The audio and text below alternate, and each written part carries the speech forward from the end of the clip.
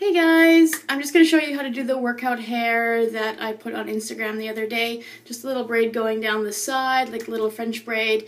Super easy to do. All you do, grab a piece of hair in the front, like a chunk like that, divide it into 3. There you go, cross it over, 1, 2, 3, and you're only going to take little bits from the front now. So take a little piece there, blend it in with the piece that's about to go over, and then the back piece that goes over alone. You don't take any extra like you would in a normal French braid. So again, you're taking a little piece from the front, blend it with the piece that's about to go over, and flip it over your braid. If you don't already know how to braid, you got issues. This tutorial is not for you. Anyways, okay, so here we go again. I'm about to put this piece over. You see that? So I'm just going to grab another little piece from the front, blend it together with this one, push it over. Okay, the one in the back goes over without blending anything. Grab a piece from the front, blend it, pull it over. You're going to go all the way down the side of the front of your head until you feel like you're done. Depending on how far you want it to go down your head, you could pin it right here with a bobby pin. And sometimes if you're wearing sunglasses, if you braid all the way down the side of your head, then your sunglasses won't go on your face. So keep that in mind.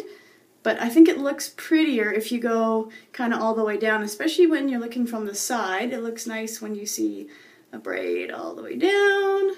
Anyways, I'm just going to do this really quick, so you're not bored watching this video. Righto, okay, so keep on going. Do you like my pretty bathroom? Okay, so now I've got this wee tail on the bottom, and see, 3 little pieces left, and I'm just going to finish braiding it. All the way to the end. Then I'm going to grab my bobby pin. Here she is. Okay, and I'm going to take this braid and tuck it to the side of your head. Hold it in place, and then here's the bobby pin, and you're just going to stick it into the braid.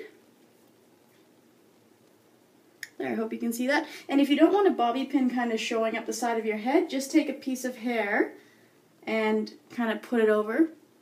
And there you go. That keeps it out of your way for when you're jumping around working out. If you want, you can do this side too. I usually don't. You can just clip it back if you want, but I just usually let that hang. And yeah, great for work, great for working out, great for working around the house.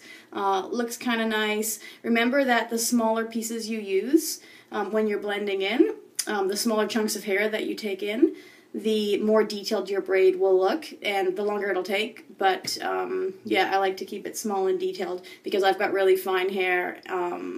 So yeah, that's what looks good for me. Hope you like it. Any questions, let me know. Check out my site, busyandfit.com. If you're watching this on YouTube, if you're already on the site, awesome. So glad to have you. See you later. Bye.